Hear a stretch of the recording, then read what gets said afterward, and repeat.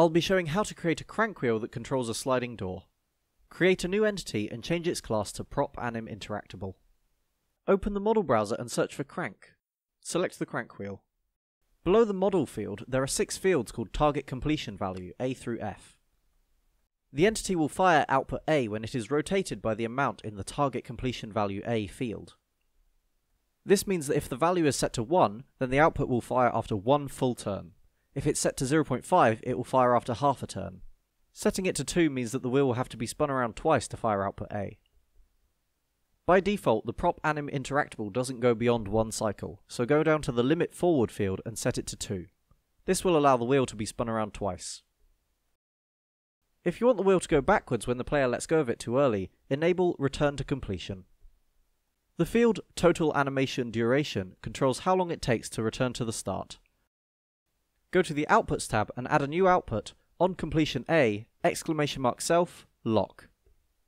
This will prevent the wheel from moving once it hits target completion value A.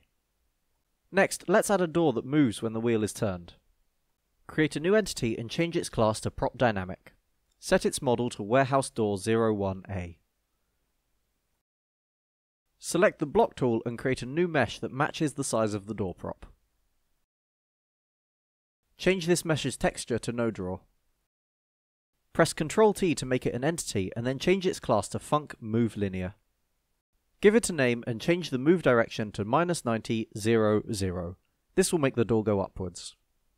Open the spawn flags dropdown and check not solid.